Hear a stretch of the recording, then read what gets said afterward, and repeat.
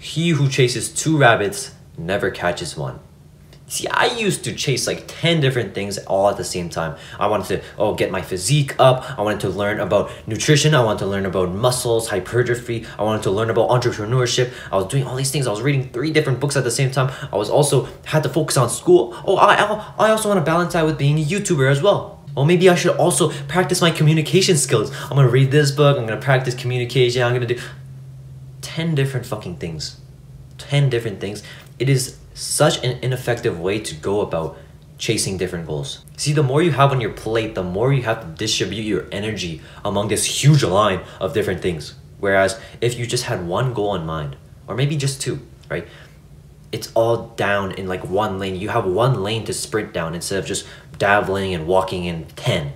You have a max amount of energy that you can spend on different tasks in your day. Say it's 500. If you have 5 different things to chase, right, you're gonna be spending 100 energy on each. Whereas if you just had one, you'd have all 500 to put in that one thing. But just because you have all the same amount of energy to be put towards each different thing doesn't mean the progress is the same. Matter of fact, when you chase one thing compared to 10 different things, the progress total is actually more. Say you can make 600 progress chasing one thing compared to 500 total progress chasing 10 different things. Why I say this? The reason for this is because when you chase just one thing only, your mind is just fixated on it, right? You don't have to think about anything else. When your mind doesn't have to comprehend all the information from 10 different things, it only needs to focus on one thing. And that's the only thing you're thinking about. When you're going to the washroom, when you're taking a shit, when you're eating, that's the one thing that you just are focusing on at the moment. You're going to inevitably make more progress total in that one thing compared to chasing 5. So I swear to you, the moment I just started chasing a few different things, because school, working out, you can't really get away from that. I wasn't really focusing on it, but like not chasing, I want to learn this and that and that. Just focusing on one thing. Maybe it's YouTube right now. Maybe it's for the last few months, it's just been like health, learning a bunch of health things, fixing up my diet. You make so much more progress. So I want to give you actionable step on how you can actually implement this. So step 1 is determine what your biggest constraint is. This is what you will be focusing on. So for example, maybe your biggest constraint right now is just like you're broke. You're broke as fuck. Money is like that one thing that would just resolve a bunch of problems in your life. You gotta figure out a way to overcome that. How can you overcome that constraint? Maybe it's just getting a job. Nobody wants to get a job these days. Oh, you're a slave, bro. You're a 9-to-5-er. Look, if you really need it, get a fucking job, okay? If not, because I know nobody has the balls to get their ass up on a business, starting the, SMMA and some shit like that. But anyways, that's the thing that you're going to have to focus on for however long it takes until you make enough money to where you've overcome that constraint, where it's just like no longer a burden for you. Another example is if you're unhappy, you're upset with your health right now, whether that's your gut health, you're dealing with a bunch of random autoimmune issues, or that's your physique, right? You could be upset with your physique for the next however long. I'm just going to be focusing in on the gym. I want to build up a good physique. What is that big constraint for you right now? Maybe you're lonely. Then you'd focus on strategies to make a social life. Maybe join a few clubs, you join a few online communities, whatever, try to connect with people. But that is going to be your one thing that you're going to focus on until you overcome it. Now, step 2 is once you've overcome that at the moment focus of yours, say it was your physique, or you were in the gym for a while, you're kind of happy with your physique now, it's not really a constraint for you anymore. You move on to your next constraint. What is that next big constraint? Maybe you're broke. But here's the key.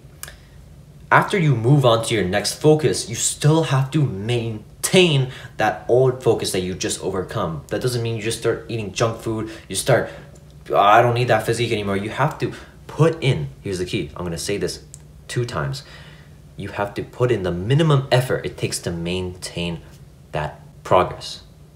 Okay? You have to put in the minimum effort it takes to maintain that progress. So for the gym, like you literally only have to go like 2, maybe even 1 times a week, hit a full body workout, and then so that you have more effort to put into that one thing, which is your new focus.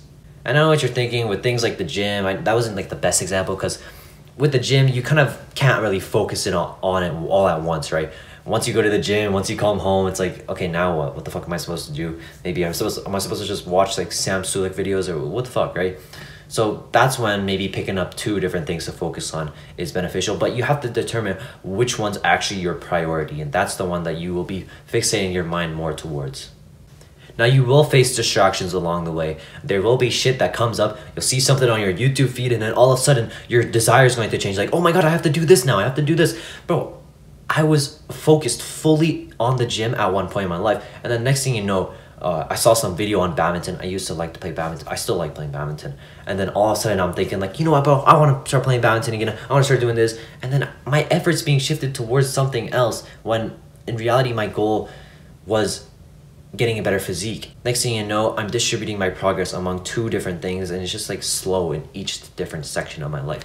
So what you have to do is just remember that one goal. What is your focus right now? And always remind yourself, what is that thing, right? Let that be the thing that makes you get up. This is my focus right now, okay? Fuck those distractions. There's gonna be so much things that come into your head, so much new information that's coming back to you, and you have to remember, what is my constraint?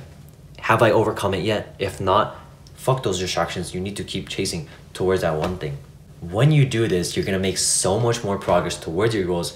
But not only that, you're gonna have these beautiful moments, these seasons of your life where you focused on that or you focused on this, and you make a lot of memories along the way which you'll cherish for the rest of your life. And you gain a fuck ton of experience along with that. Anyways, I hope this video helps you. If you can leave a like, subscribe, that would all help. Anyways, I'll see you soon.